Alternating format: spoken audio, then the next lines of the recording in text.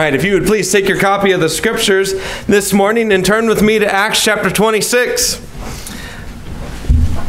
Excited about moving through the next portion of Acts. I was talking to Katie yesterday, talking about how the past couple weeks have been relatively difficult with regard to preparing messages. It's just been a little difficult to because it's so repetitive in the sense of here's Paul again, and he's still in trouble, and he's still in prison, and he's still appearing before yet another person in order to give testimony of these things. This context that began several chapters ago, all the way back to whenever Paul was initially arrested.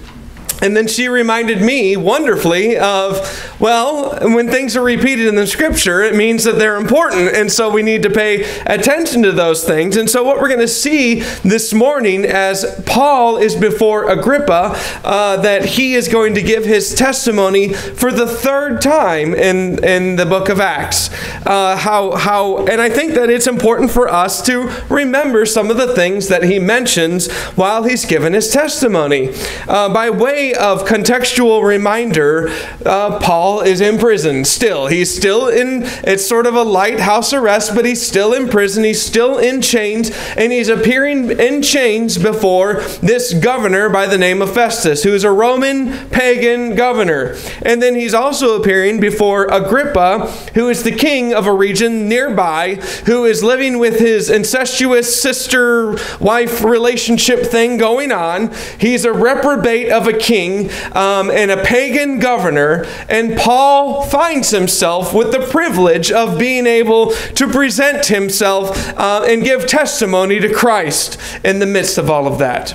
And I want us to pay special attention to Paul's attitude during this entire time this morning as we think about this.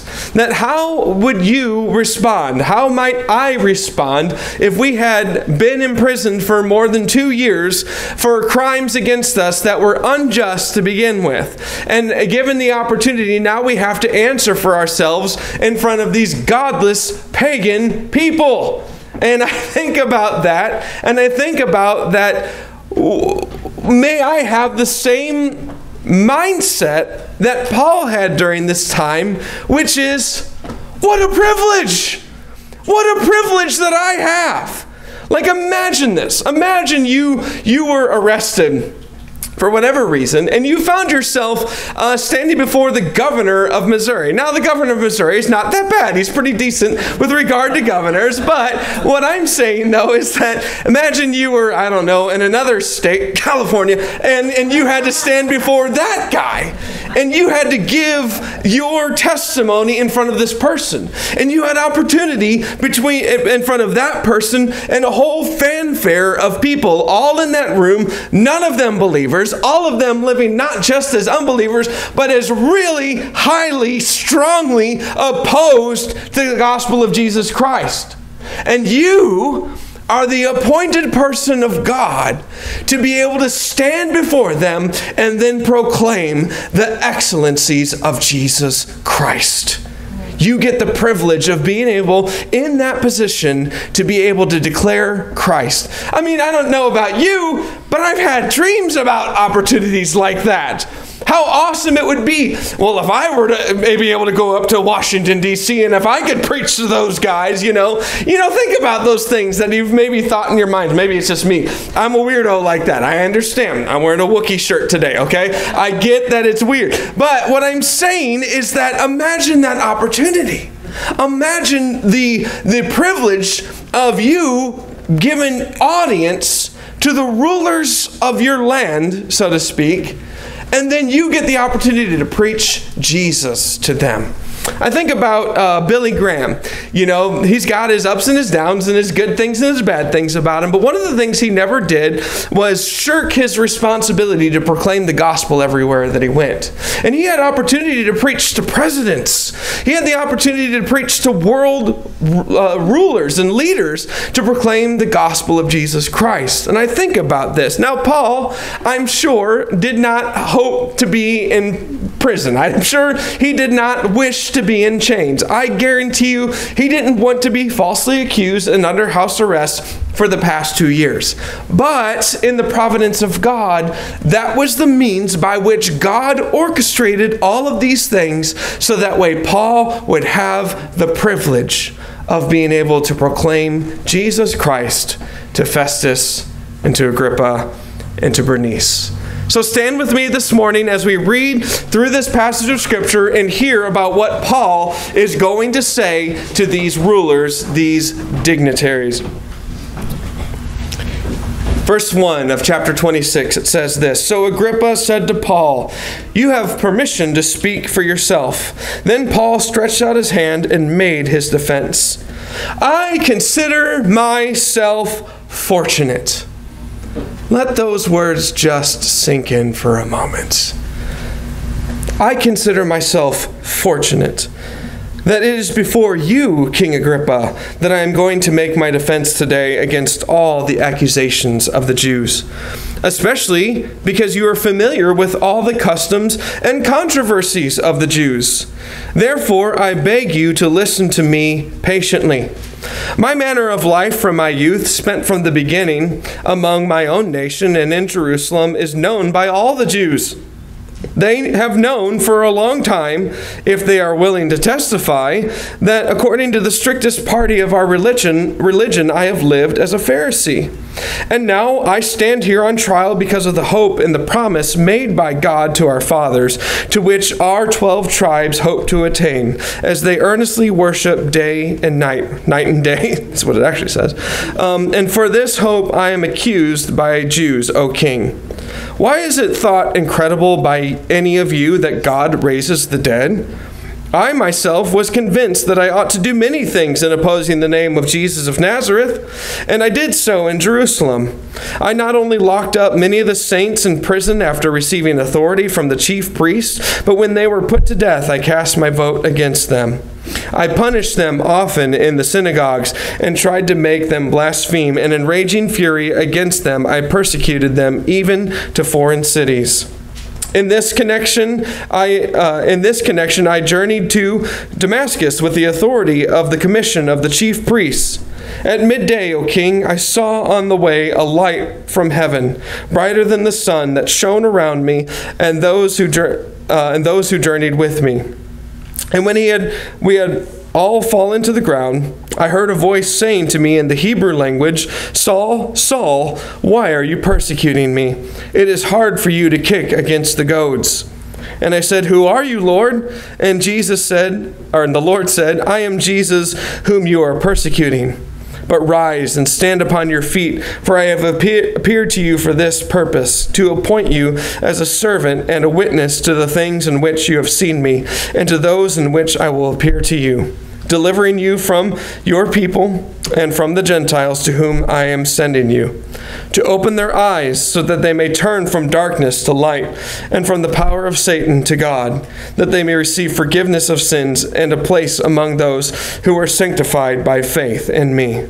Therefore, O King Agrippa, I was not disobedient to the heavenly vision, but declared first to those in Damascus, and then in Jerusalem, and throughout all the region of Judea, and also to the Gentiles, that they should repent and turn to God, performing deeds in keeping with their repentance. For this reason the Jews seized me in the temple and tried to kill me. To this day I have had the help that comes from God. So I stand here testifying to both the small and great, saying nothing but what the prophets and Moses said would come to pass, that the Christ must suffer, and that being the first to rise from the dead, he would proclaim light both to our people and to the Gentiles. This is the word of the Lord, given to us under the inspiration of the Holy Spirit, penned for us by Luke, the servant of God. Receive this word with the weight that it carries, because this is the word of God. You may be seated. Let us pray. Our Heavenly Father, I pray that you would please bless the proclamation of your word this morning. I pray, God, that as I proclaim your word, I would not do violence or damage or treat your text in any disingenuous fashion at all, Lord, but I would proclaim it faithfully and truthfully, Lord. We pray that you would move in our midst, convicting us all of righteousness and sin and judgment, Lord. And we pray that your words would go forth, Lord, and not return unto you void. We pray, Father, that this time would be yours and that you would glorify yourself through the proclamation of your word. We pray all these things in Jesus' name. Amen. Paul's defense before Agrippa, I don't know what else to call it except for just the third time, or maybe even to say Paul's third declaration of his testimony. Or Paul tells of his conversion for a third time, or something along those lines, because that's really the crux of all that's happening here. And in doing so, Paul is giving more than just a testimony. He's giving opportunity for these people to believe on the gospel of Jesus Christ, and therefore, by repentance, find faith in his name. Because even in the midst of his persecution, even in the midst of being unjustly locked up, even in the midst of his being treated unfairly, unjustly, and having false accusations brought against him, Paul did not wallow in those things. He did not sit and soak and sour in the fact that he was treated unjustly, that he was treated unfairly. But he only looked for the next opportunity he had in order to proclaim Jesus Christ and to proclaim him faithfully. And so that's what we find Paul doing yet again.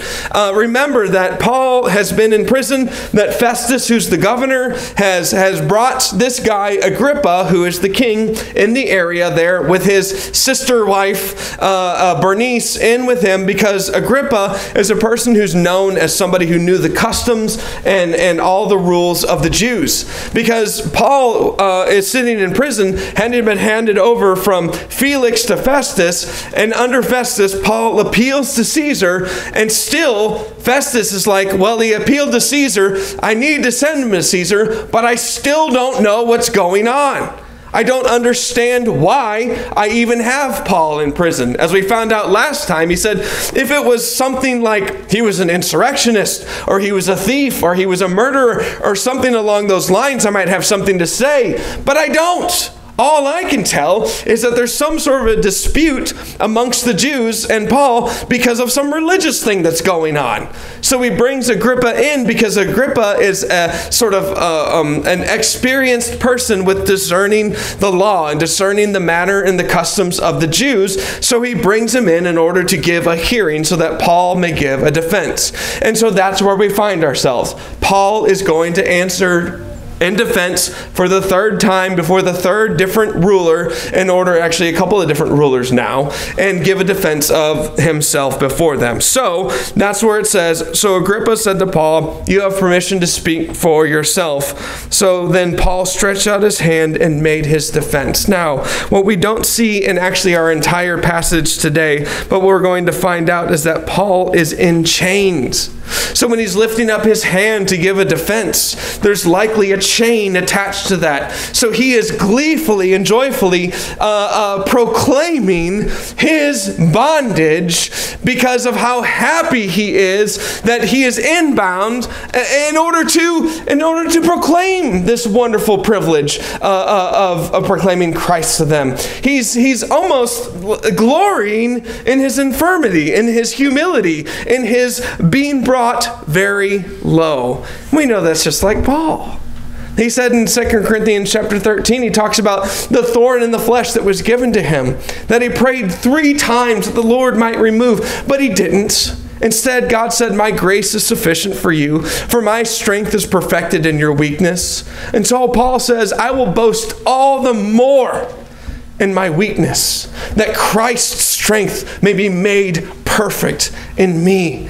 And so I think we see this, that Paul, when he's raising his hand here, it's not to silence a crowd like he did several chapters before, but this was like in the manner of a Greek orator. This is him, he's going to proclaim something now. And so he's raising his hand, but in doing so, he's exalting his bondage. He's exalting his chains. And he says the next phrase, so amazingly, I consider myself fortunate. Now, this word fortunate is translated a different way when we read it as the same word that Jesus uses when he's giving the Beatitudes. The word is makarios. I always remembered it as, hey, makarios. That's how I remembered it in Greek whenever I learned that. And that was a Greek word that will always stand out as one I don't have to look up the definition for because I have that stupid mnemonic device. That's neither here nor there, but it's just fun. But the word means happy or even blessed. Like I said, this is the same word that Jesus uses when he proclaims the Beatitudes. Blessed are you who are poor in spirit. Blessed are the meek. Blessed are the peacemakers. Blessed are you whenever they revile and persecute you and say all manner of evil against you. It's the same word. Paul says, I consider myself fortunate. I consider myself happy. I consider myself blessed. Blessed. Is that something that we could say if we found ourselves in a similar situation? Would we look at ourselves, having been unjustly condemned, unjustly imprisoned, unjustly bound in chains, and say, man, I'm so blessed? It's a reminder, isn't it, of the fact that even in the difficult times of life, even in the trials and the difficulties and the strains in life that we go through, that we, being found in Christ, continue to be blessed. Because even if Paul didn't have this privilege, but he was locked in a dungeon and forgotten, he would still be blessed because it's still much better than he deserved, which is the wrath and the vengeance of God. Because as being counted as a person having their name written in the Lamb's Book of Life, we are blessed, regardless of the temporal circumstances in which we find ourselves. Now, I know that for like the third or fourth straight week, I've said something similar. But do you think that God's trying to get our attention with something here? To remind ourselves that even in the midst of trial and difficulty and great turmoil and all of the things in which we might experience, that we are still very blessed. Blessed and highly favored, exceedingly exalted because of who we are in Christ. And ultimately, it's all because of who He is and the favor and the grace that He has bestowed upon us. That even in the midst of the great trials and tribulations and things that come upon us that have a great, wonderful way of divorcing us from the temporal pleasures of this life. And reminding us of something that's far greater, a much weightier bedrock on which we stand, and that is being found in Christ Jesus. That sometimes when you have nothing else, you realize that God is all you ever needed to begin with. That when you find out that God is enough, then you know that it doesn't matter what anything else that comes our way. That God is enough in all the circumstances. So he says, I find myself fortunate. But God, He's not just fortunate because His name is written in the Lamb's Book of Life, though He is fortunate for that. He considers Himself blessed and happy because He gets to stand before a king and proclaim again how Jesus changed his stinking life. That here he was, a man who was dead set on persecuting the way, dead set on opposing Christ until Christ got a hold of him and changed his life. And so he gets to proclaim that again, to declare that again, the excellencies of Christ. So he says, I'm going to make my defense today against you, against all the accusations of the Jews. So here we go. Especially because you are familiar with all the customs and controversies of the Jews. Therefore, I beg you to listen to me patiently. He says, he's affording Agrippa the honor that is due his office.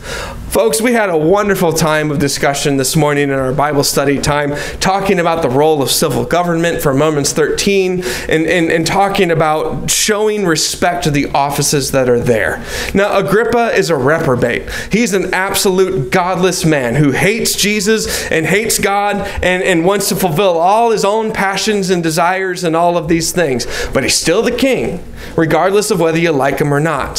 So we have been called as people who are followers of Christ to submit and respect the offices of governing authorities that sit over us. We're not called to be lawless people. We're supposed to pay the respect and honor due to the office. Not the man, necessarily, but the office. And so that's what Paul is doing here. So he is showing himself respectful before the king. Do you think that Agrippa would have listened to any other words that he had to say if Paul immediately said, I don't know why you're king, you godless reprobate. Why don't you stop sleeping with your sister and all these things like that? No, he starts by giving the respect that's due to him. Okay? And it's good to do those things. To not let our personal vendettas get in the way of what God has commanded us to be and how we're supposed to address people and stand before them. So he says this, my manner of life from my youth, spent from the beginning amongst my own nation in Jerusalem, is known by all the Jews. In other words, Paul says, look, I'm not some obscure guy from backwater wherever. I'm Saul of Tarsus here, whose name's been transformed into Paul, but everybody knows who I am. We're going to find out in a few minutes that most likely there's an indication here that he actually sat on the Sanhedrin at one point in time. Okay? So this is known. He's known. He's saying, I'm not obscure here, Agrippa. I'm not some no-name weird insurrectionist vigilante guy. I'm Saul of Tarsus, who have been following the customs and the laws of the Jews for my entire life.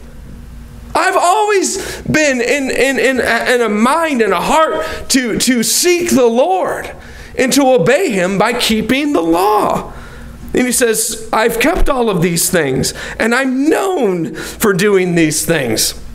Now, Saul was a Pharisee of Pharisees. He was a Hebrew of Hebrews.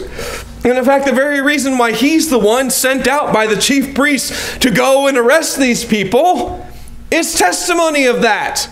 He had a reputation of being zealous for the law. He had a reputation of being a person who was on fire, for Judaism, so to speak.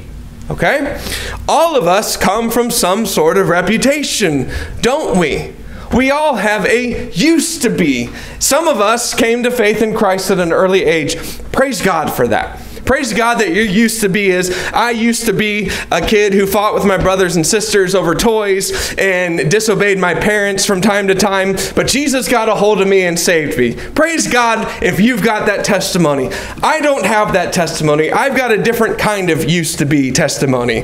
My used to be testimony was I was running headlong for hell and in total rebellion against God and man and my parents and everything. And I was just a reprobate of a man, committing all sorts of immoralities and lusts and passions of the flesh and all of these things, running against God, and God changed my life. Okay? So Paul has this testimony, though. His testimony was, I was a religious nut. And I was passionate about my religion, you see? But he was passionate in the wrong way, going the wrong direction, which once again, I've said before, but here it is the third time, so I'll say it again. It must be important that you can be passionate for something and be passionately wrong about that pursuit. That when we say faith, we're not talking about faith for faith's sake. You don't just believe in something. Paul believed in something, and he believed in it fervently, you see. There are many Muslims around the world that are very passionate about their faith, to the point where they'll blow themselves up in order to demonstrate their passion and their devotion to their faith. I mean, don't think that the passion and the zeal is not there. It's there, but it's misdirected. It's anti-Christ and anti-God. And so Paul found himself in his passion not not fulfilling the commands of God, but actually opposing the commands of God, because he missed the very person whom God was separating and setting out to position as the Messiah, and that's Christ Jesus. It was all leading to Christ, but Paul was anti-Christ. And so in verse 5 it says, they have known for a long time, and if they are willing to testify. I love that little jab. If they were here to testify about these things, they might tell you these things, but they're not. Is known by all the Jews. That according to the strictest party of our religion, I lived as a Pharisee. And now I stand here on trial. Why? Because of my hope in the promise made by God to our fathers. What in the world is that promise? Well, I think based upon the context and what Paul's about to say here, it's the resurrection. The promise is the resurrection, and the promise of the covenant also that leads to the resurrection, so to speak, given to Abraham, that which began through him. Remember how Paul uses that wonderful symbolic language to talk about the son of the promise, who as a type and a shadow of the resurrection of the to come, that Isaac, who was good as dead on the mountain, was received back to him alive. And he uses that to illustrate the type and the shadow, pointing forward to the resurrection that is to come. That if you read in the book of Job, in Job chapter 19, that even before Abraham, or at least potentially maybe a contemporary of Abraham, the oldest written scriptures of the Bible, how Job says in Job 19 that he knows that his Redeemer lives, and in his flesh he shall see God. How he proclaimed even before the law came of the resurrection that was to come. How in Psalm 19:11, how it said that God would not leave his Holy One in Sheol, nor let his Holy One see corruption. That there was a resurrection that was prophesied. That passage from Isaiah talks about from the ground they're going to come up. And Ezekiel from the valley of dry bones, that they're going to come up, they're going to be raised. It's all a foreshadow, a taste of the looking forward to the resurrection that is to come. And this is the hope that Paul has. And this is his driving factor, that this hope of resurrection is not found by keeping the law. It's not found by cold, dead religion. It's found by faith in Jesus Christ and in that alone. And so he's going to illustrate that here. He says, keep losing my place, I apologize. To which our 12 tribes hope to attain as they earnestly worship night and day. And for this hope I am accused, O King. I have hope in the resurrection. So verse 8, so in case you didn't realize that's what he was talking about, he says it. So why is it thought incredible by any of you that God raises the dead? Okay? They're all hoping for it. In fact, they're hoping, but their hope is misguided. Look at what they're hoping in. They're going through the temple sacrifices. They're trying to keep the law. They're trying to perform all these customs and thinking that all of those things are what make you righteous before God. But by the works of the flesh, no flesh shall be justified. That justification doesn't come by the works of the flesh. Justification doesn't even come through the sacrificial system. Justification doesn't come by keeping the law. The justification that saves is the justification that is by faith alone. And that faith alone that puts its faith and trust in Jesus Christ. Christ alone saves. Christ alone is the hope of our resurrection. So what he's saying is that what I'm believing in is not separate from what they're doing, but all of that points to Christ. All of that points to where I place my faith and trust. All of that points to the fact that Jesus Christ came to be that sacrifice, that through his death, burial, and resurrection, we may attain the hope of the resurrection through faith in Jesus Christ. So do you think it's too hard for God to raise the dead? I like how he says that. Why do you think it's incredible that God raises from the dead? If he created all things, do you think he could also bring to life that which was dead? I myself was convinced that I ought to do many things in opposing the name of Jesus of Nazareth, and I did so in Jerusalem. I not only locked up many of the saints in prison after receiving authority from the chief priests, But when they were put to death, I cast my vote against them. That's the illusion here, that many scholars think that this is the reason why they think Paul may have sat on the Sanhedrin. That he is sitting on that council and he is casting his votes. That when people are being dragged before the Sanhedrin, Paul's there with them and he's casting his vote against them. Okay? So here he is opposing Christ. In the name of religion, in the name of Judaism, he's opposing Christ. There is hope in nothing else but Jesus Christ. And I pray for my Jewish brothers and sisters because they are still lost, opposing Christ. That whether Jew or Greek, no matter what nation you're a part of, salvation is through no one else except for Jesus Christ. Verse 11, I punished them often in all the synagogues and tried to make them blaspheme. And in raging fury against them, I persecuted them even to foreign cities. Isn't that amazing? You guys remember reading back in the early days of Paul's missionary journeys, how he would go to this synagogue until they kicked him out in the city, and he'd go down to this city. But then you found out that the Jewish leadership from the synagogue here at this city, they would actually go like 100 miles to then go oppose him here over in this city.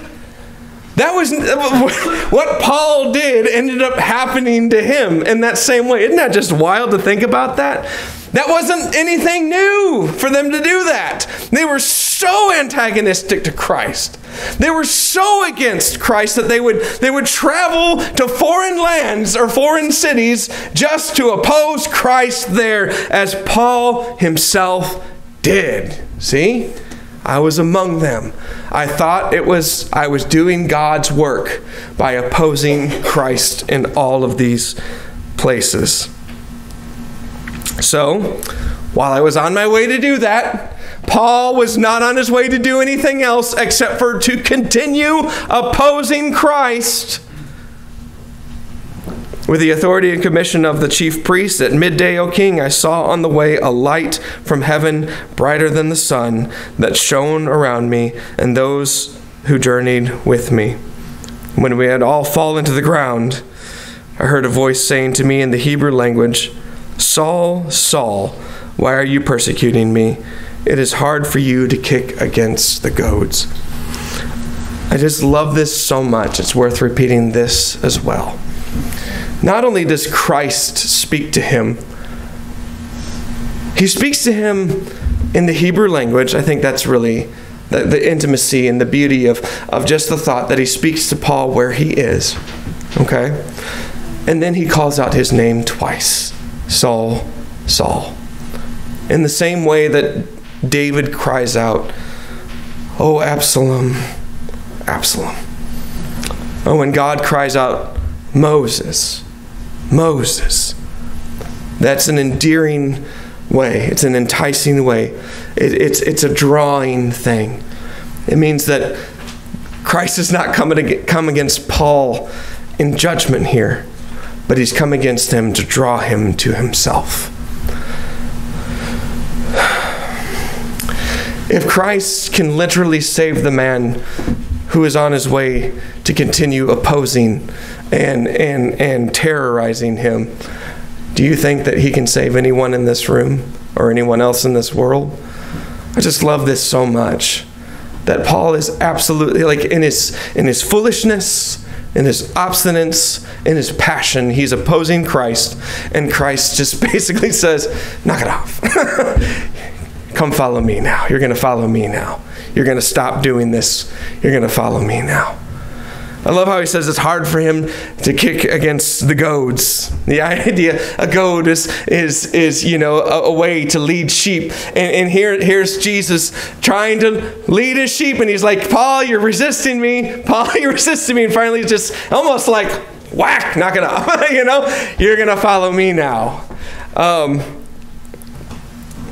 Do you notice, what I love about this here, let's just continue for a second here. It says, and I said, who are you, Lord? And the Lord says, I am Jesus whom you are persecuting.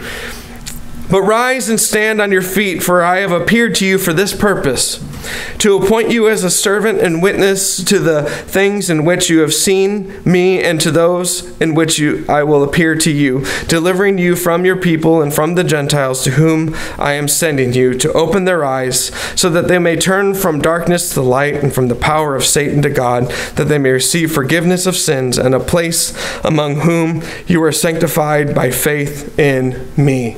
Question. Was there a question in any of that? Did Jesus said, Paul, would you like to follow me and go to these places and go do this thing? Was there an invitation given there at all? No, there wasn't. Just a command. You're mine now, and this is what you're going to go do. And I think that's an important thing for us to understand. Though we proclaim Jesus, and though we do invite people to place their faith and trust in Christ, we do. We invite them to do so. But the fact of the matter is that Christ Jesus is the Lord. He is the Lord. And He's the Lord whether you would follow Him or not. And I guess in a way, Paul could have been disobedient, but he would have been disobedient to the command of God, not to the invitation of God, you see. I think in Acts chapter 17, Paul himself mentions when he's on the Areopagus, he says, God's overlooked all these past times of disobedience, but now He has commanded everywhere to repent. Everyone, everywhere to repent and place their faith and trust in Christ Jesus as Lord, to surrender to Him as Lord. Because here's the deal. When we refuse to do so, we're not just neglecting an invitation that's been given to us. We're disobedient to a command that has been commanded to us, you see. That Christ commands us to repent. Christ, who is the Lord. And Paul recognizes this here.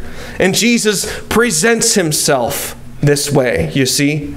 That if you also were to then go to the book of Revelation, especially if you just read in chapter 1, how when Christ appears to John, He doesn't appear to him as this meek, humble servant, you see. But He appears to John as the King of Kings and the Lord of Lords, and He's clothed with glory, with all manner of beauty and radiance and power and majesty about Him. Why? Because He is the Lord.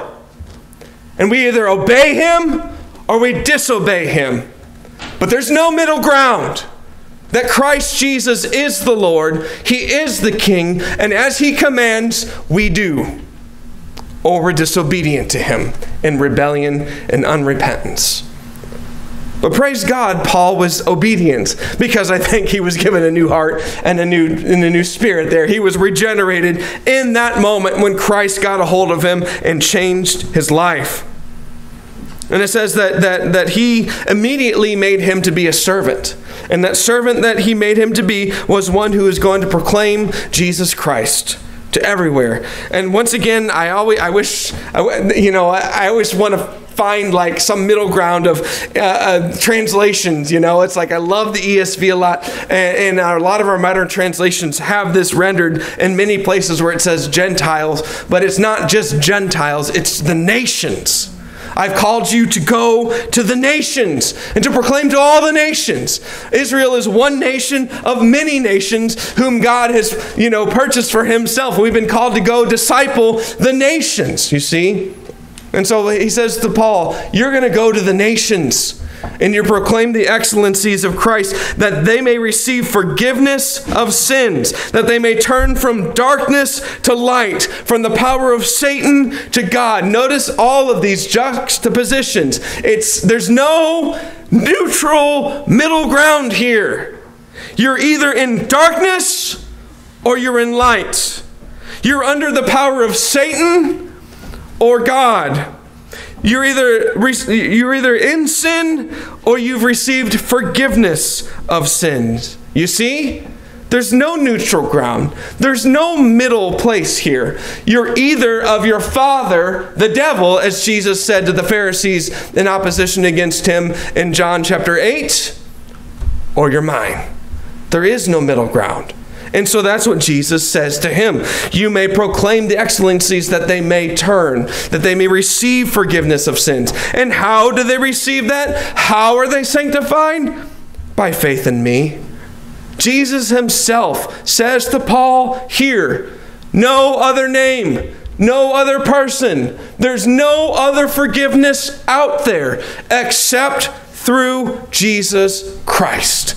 And so you are to go to proclaim that they may repent and that they may find forgiveness, that they may turn from light or darkness to light, from Satan to God, and that they may receive forgiveness of sins.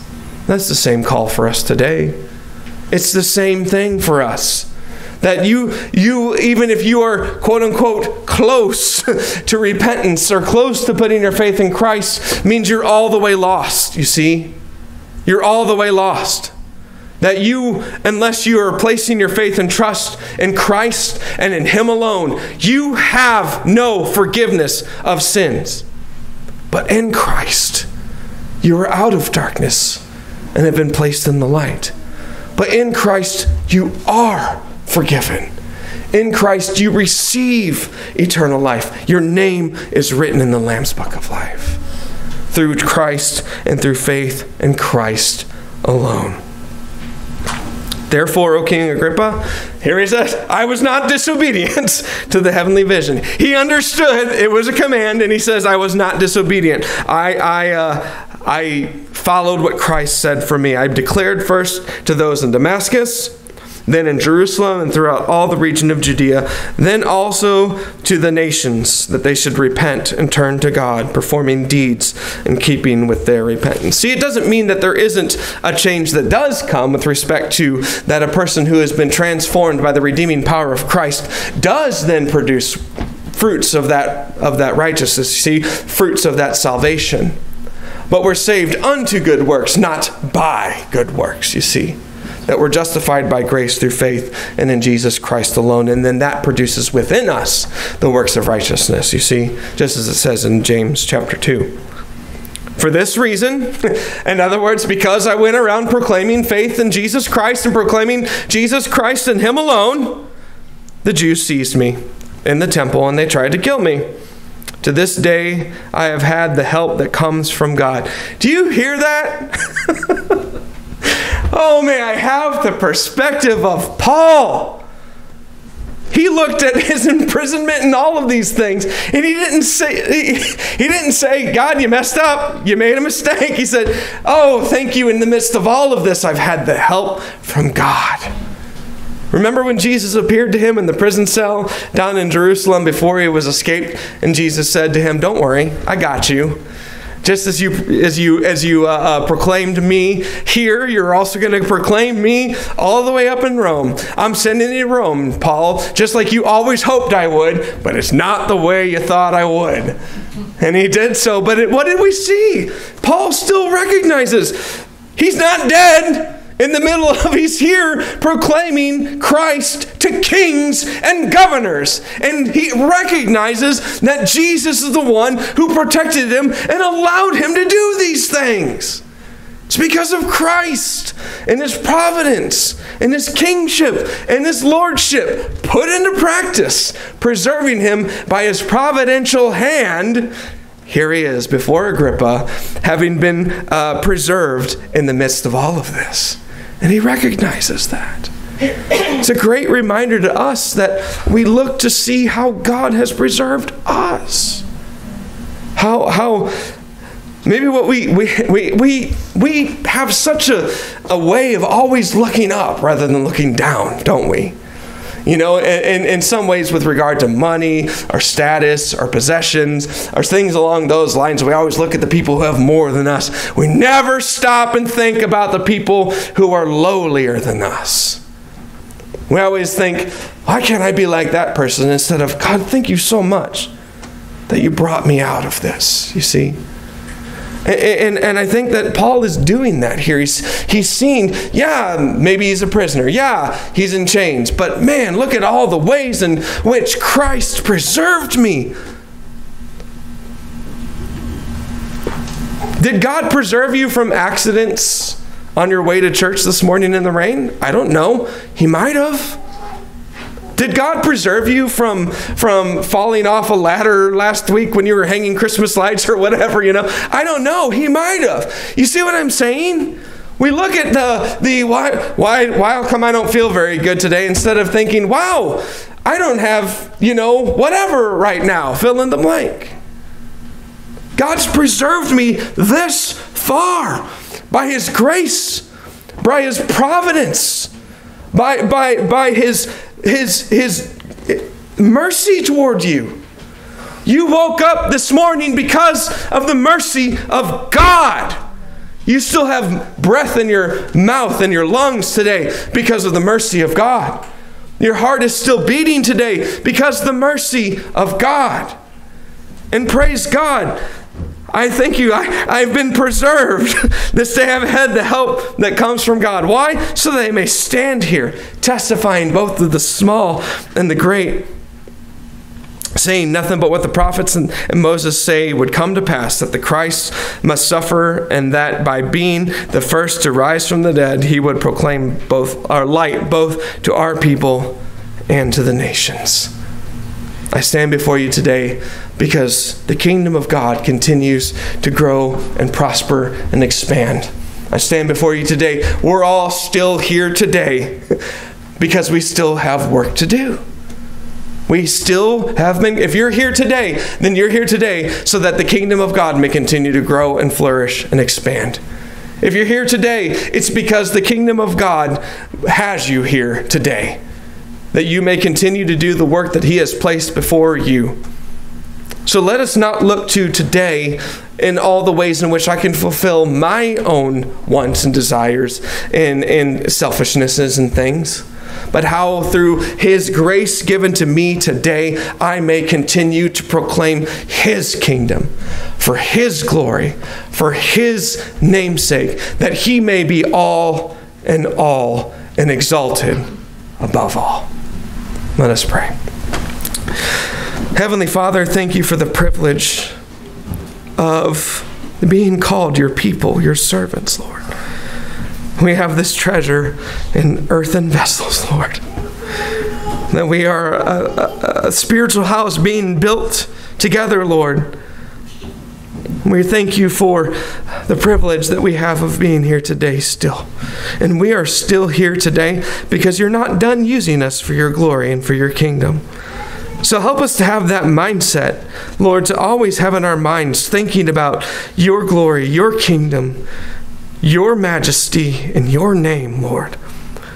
We thank you, Lord, that according to the first question, Lord, that the whole duty of man is to glorify God and enjoy Him forever. And that's a wonderful picture of how in doing that, Lord, there is joy. We thank you, Lord, that obeying you is both for the sake of your kingdom, but it also brings joy to us as well. That it is a joyful and good thing to do what brings you glory, because it's good for us too. And in your mercy and in your grace, Lord, you have shown us that the ultimate joy that we can have is through worshiping you and proclaiming you. May we truly see that. May this Christmas season mean even more to us, Lord, because we're in you. And may we be more joyful and more full of the wonder and the glory of this season because we know it's all about you. And then by doing that, by giving ourselves away, we are filled.